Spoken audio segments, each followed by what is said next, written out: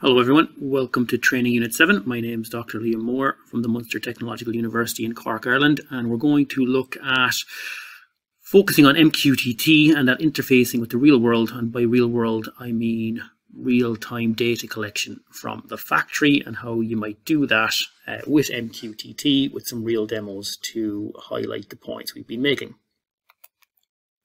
What we'll look at here is bridging brokers. So we've talked and mentioned this in previous training units, and we'll go into this in a bit more detail so you'll understand what it means.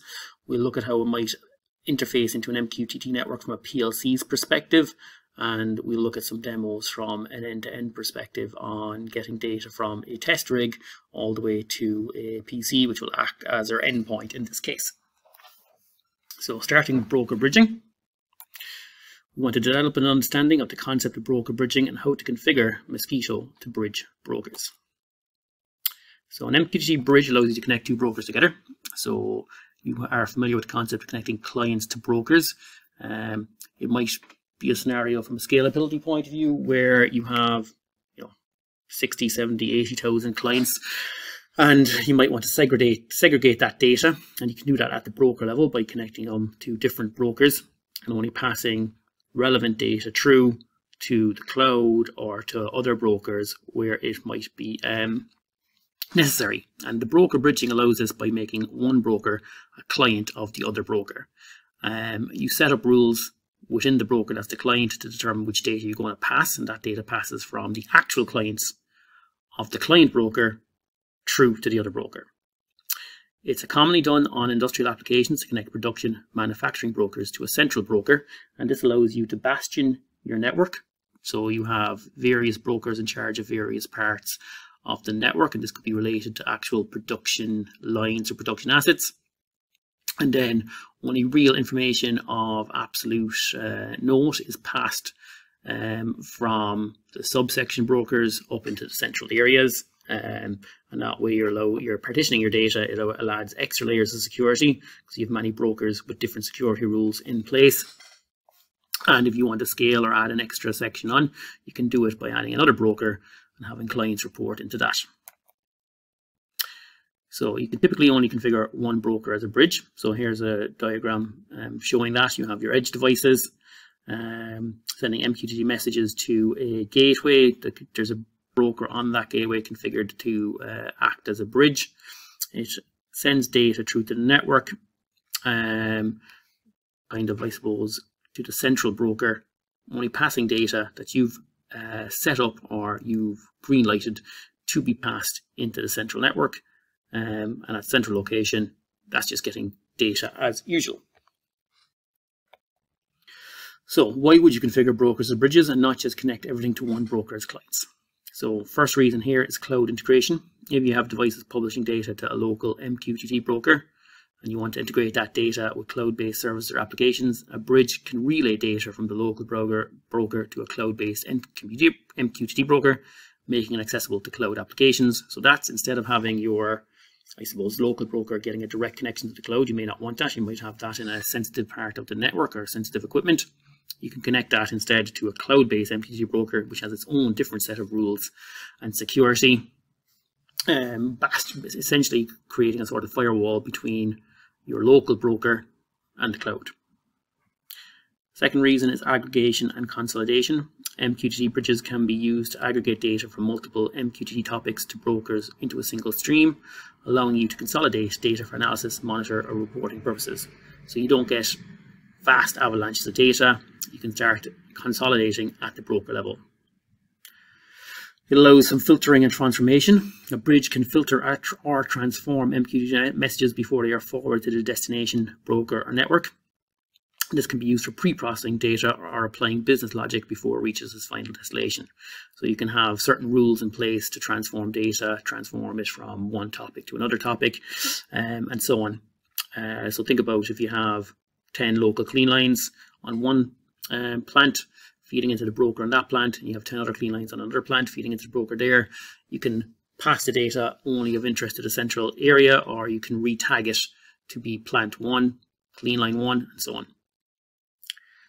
Bridges can enforce security policies and authentication mechanisms between MQTT networks.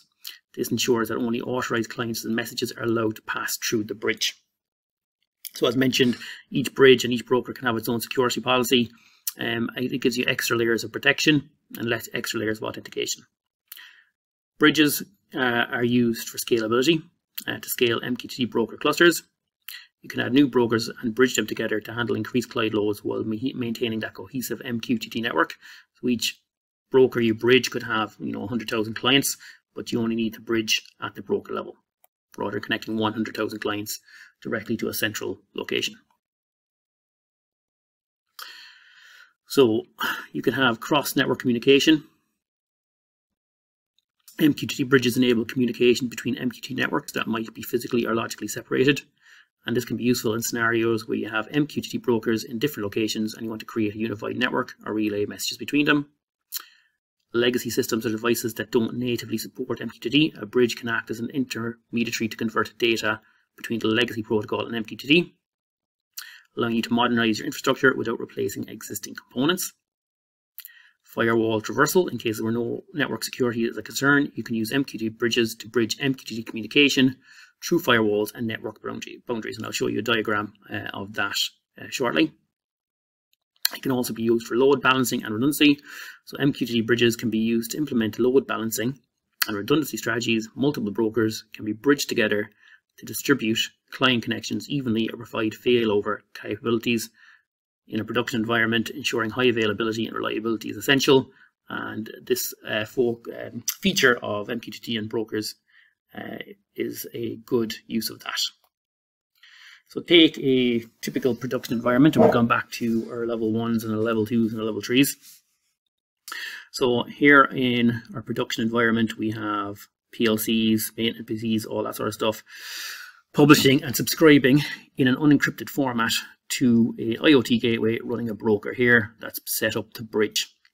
And this bridge is going to connect the production environment with the level 3 environment through a router. So the router can be configured for various rules, only allowing the IP address, for example, of the gateway broker through.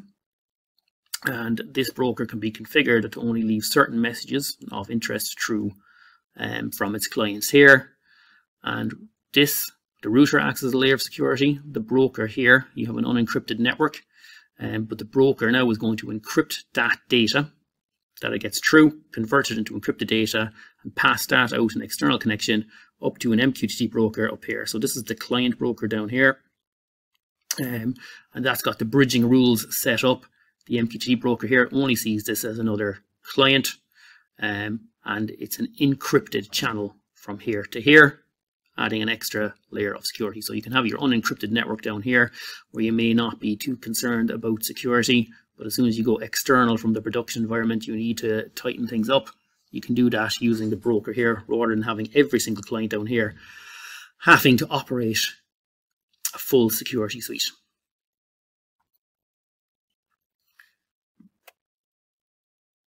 So generally only the broker who's sending data needs to be configured to act as a bridge. And that bridge configuration is done in the configuration files, similar to all the other settings that you set up. If that file is managed properly, you should have a section for bridge options commented out here as shown below, and anything to do with bridging would be added under there. For configuration, you need the address and port of the broker that you're going to try to connect to. So it's IP address and port number. A client name for the broker doing the bridge. So the client, the broker that's establishing its bridge, and the topics you want to subscribe to and publish. So topics you want to subscribe to from the broker you're connecting to and publish to.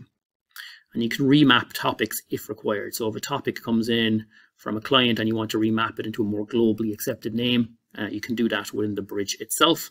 And you see the options here: your connection name, your address and port, and your topic configurations. And I would suggest, if you're doing this sort of work, make sure that you work with the guidelines and pages for the brokers you're working with and how this topic mapping happens. But you can have the topic that's coming in, the topic that's going out, the QoS level you want it to have at, and so on.